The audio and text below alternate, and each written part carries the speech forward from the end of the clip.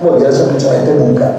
Queste buche sono sempre state usate fin dalle epoche più remote anche come discarica, e quindi il fatto di gettare le vittime all'interno della foiba si caricava anche di un significato simbolico molto forte. Voleva dire: voi siete gli scarti dell'umanità e noi non vi concediamo neanche una sepoltura. Non è il colpo alla nuca, no, è proprio l'umiliazione dell'avversario, la violenza, le mutilazioni, eccetera. Tutto questo fa parte di un rituale.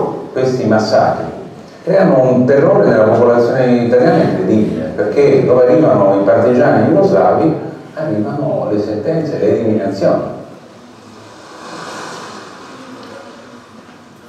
È la politica e la storia, i nazionalismi che hanno creato grandissime divisioni, ma noi siamo stati anche aiutati dagli istriani di etnia slava, e poi è cominciato la storia di tutti gli esuli.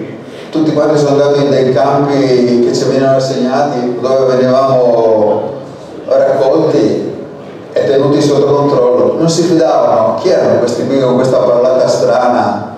Eppure eravamo italiani, avevamo deciso di lasciare le nostre terre pur di non perdere la nostra italianità. E questa è una storia negata, e non raccontare cose diverse è veramente crudele.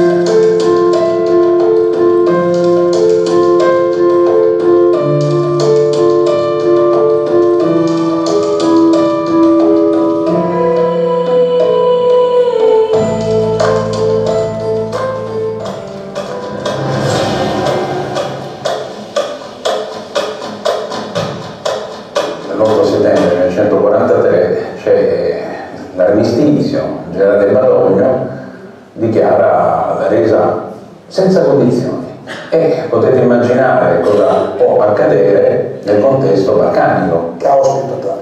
Vengono comunicate poco e male le informazioni sull'armistizio, i comandi non sanno bene come regolarsi, e questo fa sì che i vari reparti si comportino ognuno a modo suo. Le popolazioni italiane di Dalmazia, di Fiume e dell'Istria sono sotto l'occhio dei partigiani comunisti jugoslavi che stanno vincendo la guerra. Cominciano ad arrivare sulle coste, che erano la parte abitata prevalentemente da italiani del litorale, dall'interno sia i partigiani sia, diciamo, degli abitanti slavi del territorio che avevano qualche conto da saldare con gli italiani. Ci sono anche molti italiani per indicare quelli che rappresentano sul territorio gli elementi chiave della identità italiana di quei posti, e quindi vanno a prendere non solo l'ex squadrista fascista, il podestà, ma vanno a prendere anche i simboli dell'italianità, come il carabiniere, le guardie di finanza, il farmacista, il parroco, i simboli di un nemico sociale, cioè di quello che fino al giorno prima